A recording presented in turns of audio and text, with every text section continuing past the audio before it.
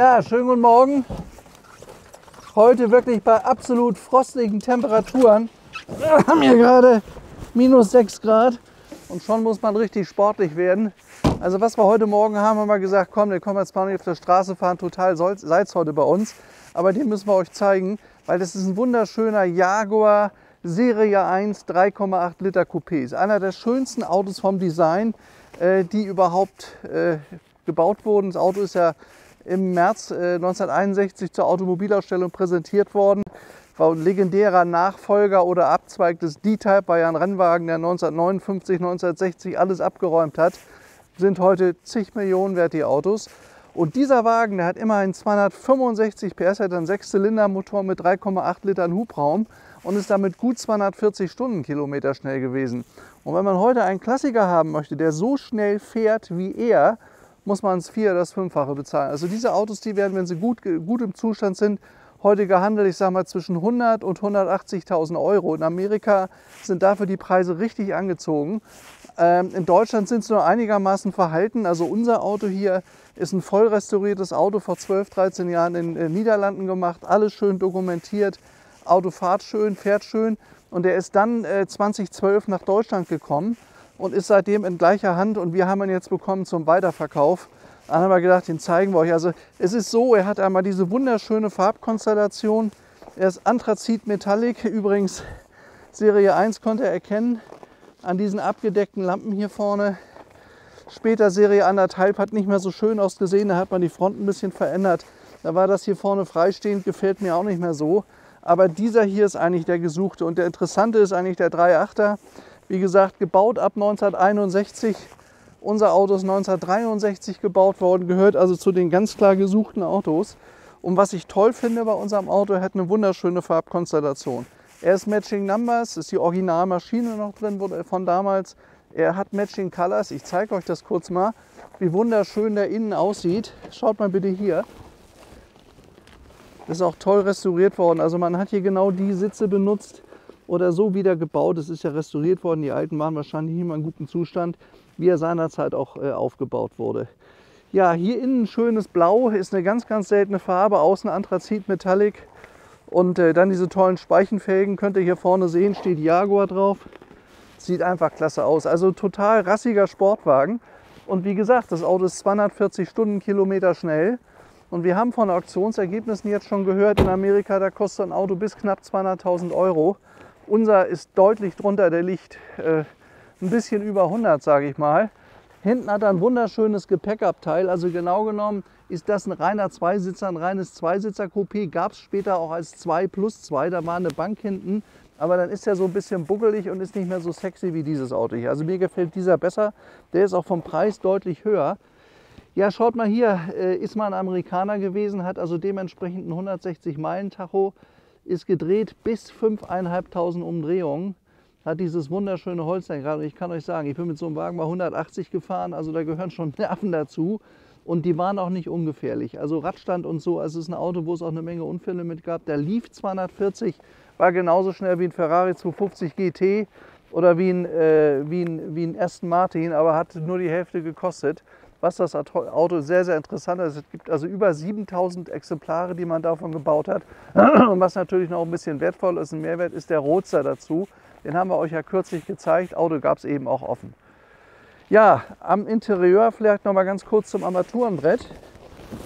Was ihr hier sehen könnt, daran könnt ihr eine Serie 1 erkennen. In diesem schönen Alu-Armaturenbrett, das hat man später geändert. Das ist dann Plastik gewesen und damit sah der Wagen nicht mehr so schön aus. Also toll gemacht hier mit diesen Kippstaltern. Hier ist der Starter hier vorne. Hier Washer, Wiper, Scheibenwischer. Hat übrigens 3 Scheibenwischer.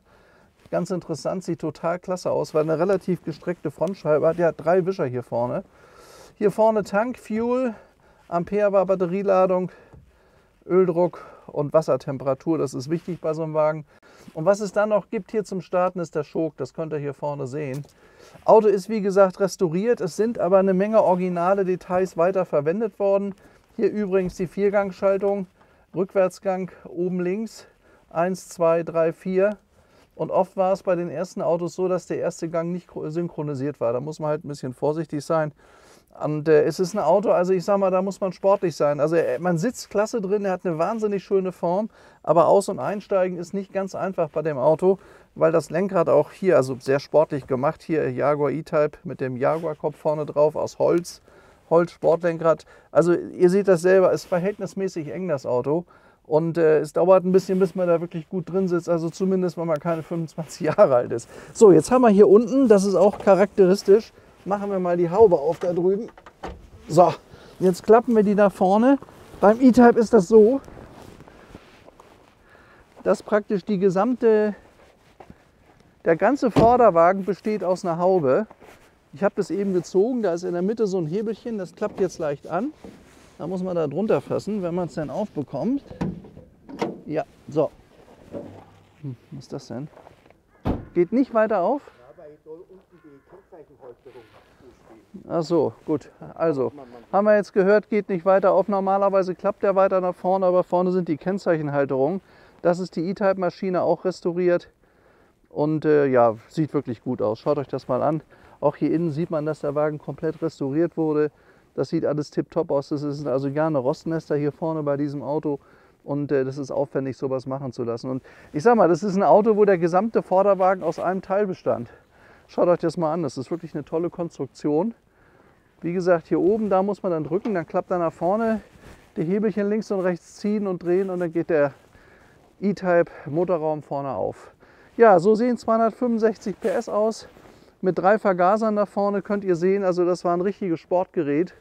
Und wenn man 1962, 1963 240 Sachen gefahren ist, so viel Autobahn gab es da noch gar nicht, da war das eine absolut gewaltige Geschwindigkeit. Und das war seinerzeit der absolute Supersportwagen. Also ich finde 240, das sind ja heute noch schnell. Und übrigens wichtig bei den Autos ist auch die Farbe. Also gerne genommen ist dunkelgrün, gerne genommen ist so ein Anthrazit, ist total toll. Oder Gunmetal Grey hieß es ja auch. Das sind wirklich tolle Farben.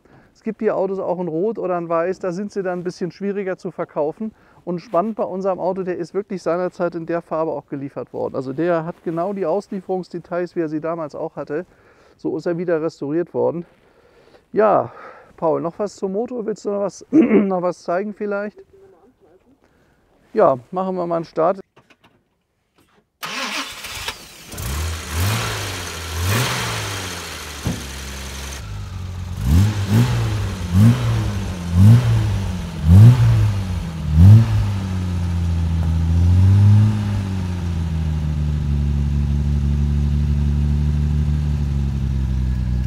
So, dann hatte hier vorne, weil so ein Motor ist ja ziemlich groß, 3,8 Liter, echte 3,8 Liter, entsprechende Entlüftungsrillen auf der Haube. Man sieht auch hier alles toll restauriert, ein toller Lack, tolle Flächen auf dem Auto, es ist sehr gut gemacht. Es gibt übrigens über dieses Auto, also nach der Restaurierung ist ein Gutachten gemacht worden, wo das alles drin steht und wo das all das beschreibt. Ja, weiteres Designelement sind 3 Scheibenwischer, also ich weiß gar nicht, welches Auto sonst noch 3 Scheibenwischer hatte, er hatte es. Das ist absolut charakteristisch und sieht wirklich auch toll aus. Dann diese beiden schönen Stoßstangenhörner hier vorne mit Mittelsteg verbunden, mit Jaguar-Logo hier in der Mitte. Das ist der Kopf von Jaguar, weltbekannt. Und ich sage mal, zu der Zeit, 50er, 60er, 70er Jahre, waren das ganz große Autos. Der Wagen ist zum Schluss als 12-Zylinder gebaut worden.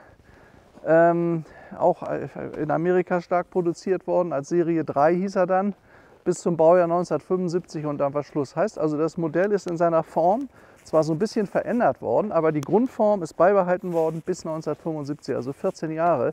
Und daran kann man sehen, das war eine Riesenzeit von Jaguar. Haben die Riesenerfolge mit gehabt mit dem E-Type und ist heute auch legendär. Und wenn ihr heute mal diesen F-Type anguckt und wenn man sich die genau anguckt, die modernen Autos heute, sieht man diese Designelemente von dem Auto damals wieder.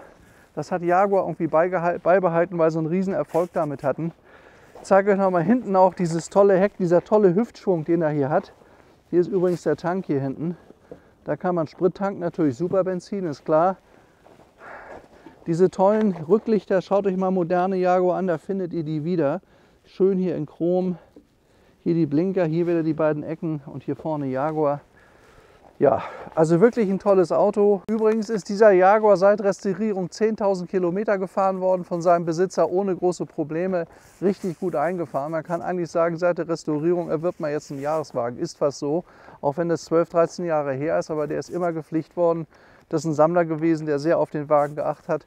Und wenn man guckt im Detail, das ist wirklich ein schönes Auto. Ich glaube übrigens, dass diese Autos die nächste Zeit sehr stark an Wert zulegen werden. Und ich kann euch sagen, dass wir jetzt schon einen ganz heißen Kaufinteressenten haben. Das Auto werden wir nicht lange haben. Aber wir haben gedacht, obwohl das Wetter auch so kalt ist und das nicht richtig Spaß macht gerade, den holen wir trotzdem raus, den müssen wir euch zeigen. Ja, wunderschönes Auto, Serie 1, 3,8 Liter E-Type als Coupé, als zweisitziges Coupé. Übrigens Gepäckablage war hier hinten, da passte also einiges an Koffern rein. Das kann Paul vielleicht noch mal zeigen. Schaut mal bitte. Das war schon klasse gemacht, aber der Wagen ist am Ende doch relativ klein. Also sehr viel Platz hat man da nicht. Und wenn man über 1,90 m ist, ist das so eine Sache mit dem Auto. Ja, ich denke, ich habe das Wichtigste euch gesagt. Ich wünsche euch jetzt alles Gute, auch bei dem kalten Wetter. Ich hoffe, das hat euch ein bisschen Spaß gemacht. Bis zu unserem nächsten Film. Wir bleiben hart, wir machen weiter. Alles Gute. Bis zum nächsten Mal, euer Stefan Luftschitz und ciao.